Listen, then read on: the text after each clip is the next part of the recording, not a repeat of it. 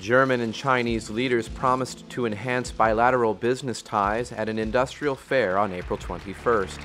German Chancellor Angela Merkel and Chinese Premier Jiabao both spoke at the Economic Forum, which was held in Hanover, Germany. In 2011, trade between China and Germany totaled $190 billion. One said that the two nations want to increase that figure to $280 billion by 2015. China and Germany are the world's two biggest exporters.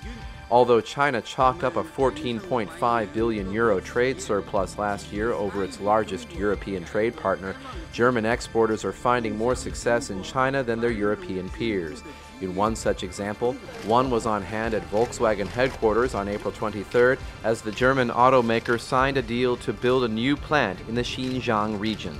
The trumpet forecasts that a mart of nations will work in confederacy to dominate global trade for a short period of time at America's expense. This conglomerate will be led by the German-led European Union and China.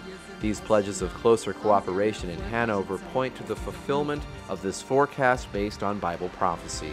To learn more about the future of the global economy, read The Silk Superhighway.